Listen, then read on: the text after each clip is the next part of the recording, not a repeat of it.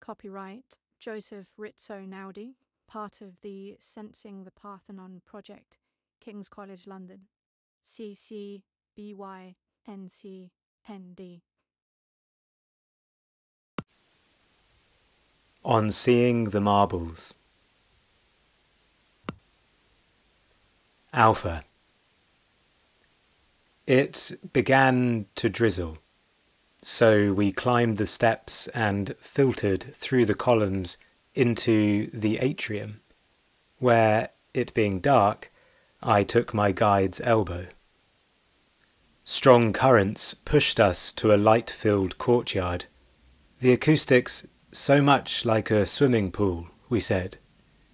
Then into darkness again, and through 2 further rooms, before we came upon a large opening that marked the entrance to the gallery. "Oh no," my guide said. Everyone had the same idea. All these bodies coming in at the main door to circulate. There was no escaping them. Such a turgid room. Vast, really. No windows, just grey clouds pressed to the high glass roof, the panes murky like Thames water.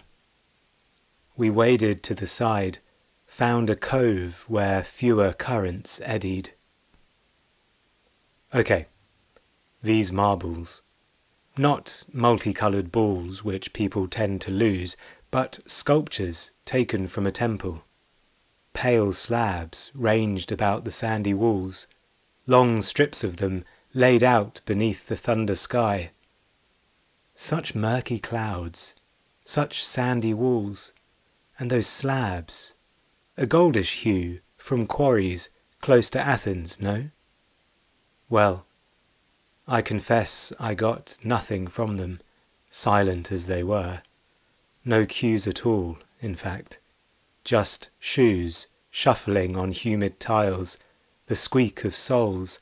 There were kids calling, lapping voices, and underwater someone said they'd like to bring their mother here.